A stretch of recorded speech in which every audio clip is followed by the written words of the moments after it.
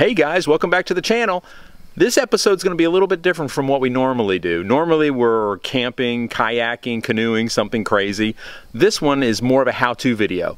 This weekend Jan and I decided to put the numbers on Uno because we're going to be going to the International Rally in Virginia for the Wally Byam Club. One of the prerequisites is that you have to have your member ID numbers either permanently affixed to your trailer or on a separate board or carrying device that you can attach to your trailer while you're at the rally. We decided to go the traditional route and put the numbers on the trailer. It's been a long time and it took us a while to decide how to put the numbers on, whether we wanted them physically attached to the trailer or on a separate sheet. I think the thing that finally sealed it for us was we were talking about when I was a kid and I would travel with my mom and dad in their Airstream. And these numbers, we were lucky enough to get the exact same numbers that my mom and dad had on their Airstream. So we kind of have a little bit of history behind those numbers. And I can remember when we would travel, one of the highlights of keeping me quiet as a little kid was finding the numbers on Airstreams as they went by, and then we would look them up in the Wally Byam member book and find out who they were. So we're going to stick with tradition and affix the numbers permanently to our trailer, like they're already done here. But this video is a how-to video. I couldn't find one on YouTube about how to affix the numbers. The instructions that came with the numbers were pretty good, but there were some things, little details that I thought I would work out while I put the numbers on and share them with you guys. So in case you had the same questions I did, this might answer them for you. The main thing that I had was about the soapy water that they suggested, about using that to keep the numbers from sticking to the trailer too quickly, and I can tell you that was a good idea. So you'll follow along in the video and you'll see how I use that soapy water. So without further ado, here's the episode. The following are the supplies you will need to successfully install the WBCCI numbers: a piece of thin cardboard, a pen, a ruler, a pair of scissors, a spray bottle with a soap and water solution, your WBCCI numbers, some painter's tape, and finally a square for marking the centers of the numbers. The very first thing we've got to do is lay out our numbers in a pleasing spacing. I'm fortunate because all of our numbers are approximately the same width, so it shouldn't be too difficult. Now if you have a 1 in your numbers, that's going to require a little more playing around with your spacing, but I just kind of spread my numbers out to where the numbers looked fairly appealing, and then I got my ruler out and I just started measuring. I know the centers of the numbers are approximately 2 inches because the numbers are about 4 inches wide, so I know I need to be somewhere about 2 inches in the middle. So if I look at about the center of that number and about the center of that number, and I start spreading them apart, I don't know, that probably looks pretty good there. Somewhere around 6 inches looks like a pretty good distance. Again, right now I'm just trying to get an idea of, you know, what spacing looks good. So that looks pretty uniform across there. I think that number looks pretty good.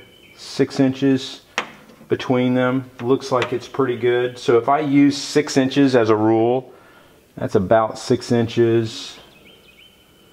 Yeah, I think 6 inches. 6 inches looks pretty good. So that's the number I'm going to use, 6 inches to space the numbers on the trailer. Okay, so now the next thing I've got to do is put some kind of line along here that I know is level, and that I can put little marks on to guide me to where the centers of those numbers that we laid out should go. So all I'm going to do is I'm going to put a piece of tape right along the top of those Airstream numbers, because I'm assuming that Airstream put those numbers on level and straight. I'm going to hope for that. I think they are. They look pretty straight. I think going down the road at 60 miles an hour, that will appear to be straight for my purposes. So that's the next thing I'm going to do, is put a line of tape across there that I can put some marks on that show me the centers of where my numbers go. We already found the center, which was 6 inches on center for each number, so I'll find the center across the Airstream and then mark out from the center of that. Doing that should give me a straight and level line marked on centers to put the numbers so they're nice and even on the front of the Airstream. So I'm going to do that now. Okay, so I've got the green tape on the top of the Airstream now, and I've marked the intervals at 6 inch intervals the spacing for the center of the numbers, just like we determined over on the back of the truck. So I've got that line established. The next thing I have to do is establish a line across the top. That allows me to get vertical centers on the numbers, not only the bottom line but the top. That way they appear to be parallel to one another across the top of the Airstream. So the next thing I'll do is make a cardboard template that's a little bit bigger than the number, so that when I put a piece of tape across the top, it'll give me enough space to maneuver the numbers around. And I think giving myself about 3/8 of an inch top and bottom of the number, I'll still be able to line the center of the number up with the mark. I don't think it's going to be that critical looking at it from the road or when the cars are passing by. We'll try and see, but I think that should be good enough. So that's my next step, is to cut a piece of cardboard that's approximately the same height as the numbers. So what I've done is I've grabbed one of my numbers, the larger number, and I've measured across the top, and I've gotten an idea about how big it is. Then I got a piece of cardboard and made it just slightly bigger than the height of the number. That way I can use this as a template for putting the tape across the top of the trailer. I'll lay this on the top of the trailer and then put the tape across the top. That should work good.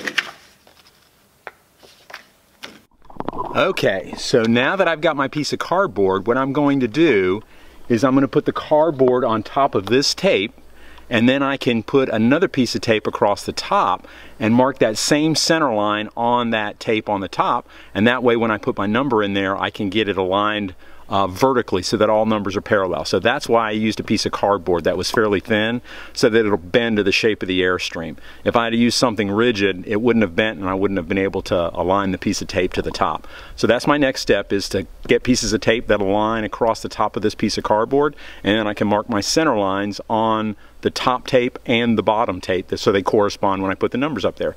So hopefully this will allow me to get the numbers nice and parallel on the Airstream.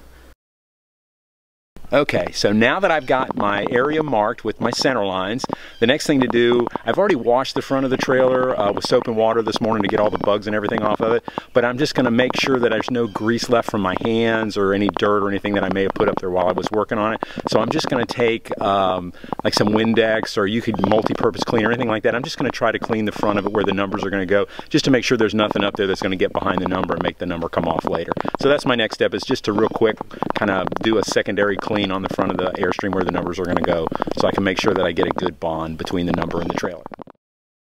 At this point, we are ready to start applying the numbers. We start by spraying the trailer surface with a solution of soap and water. We use this same solution to spray the adhesive side of the number as we remove it from the backer. Doing this prevents the number from sticking to itself, and I can't stress this enough, the numbers are very sticky. Spraying the numbers with a solution makes it possible to apply the numbers without fear of ruining one of the numbers. During this step, we are not trying to stick the numbers to the trailer. We are just trying to get them positioned correctly. Okay, so I have finished putting the numbers on the front of the trailer. They are not completely dry yet, so one bit of advice I can give you is don't try to squeegee all the water out from under the numbers right away. I was trying to do that and the numbers kept moving around, so I'm going to let them sit a little bit longer. I got a lot of the water out of there, but it's not completely out, so I think I'm going to let them sit for maybe about 30 minutes. They are positioned properly, they're square, they're plumb, so I don't have to worry about that. I'm just going to let some of that water dry from underneath the numbers to let the adhesive kind of adhere to the trailer, so that when I do try to squeegee the rest of the water out, the numbers don't move around. So I think that is one key thing, is don't try to squeegee all the water out immediately. Just get them positioned where you want them so that you know that they're properly aligned, and then let the water dry a little bit before you try to squeegee the rest of the water out. I think that'll give a better result in the end. So I'm going to let this sit for about 30 minutes, and then I'll come back and try to squeegee the rest of the bubbles out and any little pockets of water that are left. But so far it's gone pretty good. In this step, we slowly squeegee the water out from behind the numbers. Don't rush this step. Work slowly from the center of the numbers and push the water out to the edges. Increase the pressure as more of the water is released. Our goal is to remove all the water bubbles from beneath the numbers. As the numbers start to adhere to the surface of the trailer, it becomes easier to work the water out from beneath them. Okay, so I have finished putting the numbers up. I've let them dry for between 15 and 20 minutes. I know I said 30, but the more I was watching it, it's pretty dry out today and there's a lot of sun, so that water was drying pretty quick. So I only really waited about 15 or 20 minutes. I would imagine the amount of time you have to wait depends on your climate. So just kind of keep an eye on the water that's on the outside of the trailer, and it'll give you an idea of when you should do it. So all I did was I used just a little cheap plastic card that was a rewards card from a store, and I just started in the center and worked my way out very gently at first until I could squeegee some of the water out. But once you get a big portion of the water out, it really starts to stick to the trailer. I can't stress enough, that soapy water makes adhering these numbers possible. Once you start peeling those numbers off, you're going to notice that they are very sticky, and that soapy water allows you to move them around. I think your chances of getting those numbers on there without using the soapy water is probably about 0. They are so sticky that even getting them off, you have a hard time keeping them from sticking to your fingers. So spray them with soapy water front and back and the trailer, and that makes positioning those numbers and the numbers very easy. The only thing I've got left to do now is put the Wally Byam sticker in the center above the 4 numbers. The back of the trailer is identical to what I'm doing on the front, with the exception of I've got a camera on the back of the trailer, so I'm going to separate the numbers, 2 on one side of the camera and 2 on the other. I'm going to try to keep them as close as possible, but that's the only difference. I'm probably not going to go as in-depth when I put the numbers on the back. I'll probably just shoot a time-lapse video of me putting the numbers on the back, because it should be just the reverse order, you know, marking where the numbers should go, spraying, and then adhering the numbers, and then squeegeeing. So I think this was a big plus. I hope this video helps somebody put their numbers on their trailer, because I couldn't find one. If you like the video, give it 2 thumbs up. If you have some comments about how I adhered the numbers, if there's a better way to do it, please feel free to leave the comments in there. Anytime we can help somebody else with something, I think that's a big plus. So until next time, I will see you guys later. Bye. The last step in our process is to install the Wally Byam Club sticker. This sticker should be centered above the numbers on the front and rear of the trailer. This sticker has a traditional adhesive and has a split backer that will act as a hinge while applying it. The first step is to clean the surface of the trailer so no debris will be trapped beneath the surface of the sticker. Next, I attached a small piece of painter's tape to the top of the sticker so I could position it correctly on the trailer. Remove the bottom portion of the backer and use the painter's tape as a hinge to guarantee the correct placement of the sticker. Once the bottom portion of the sticker has been applied, you can remove the painter's tape and the remaining backer from the sticker. Slowly work your way up and out from the center of the sticker, being careful not to crease it, which would create a wrinkle in the final product.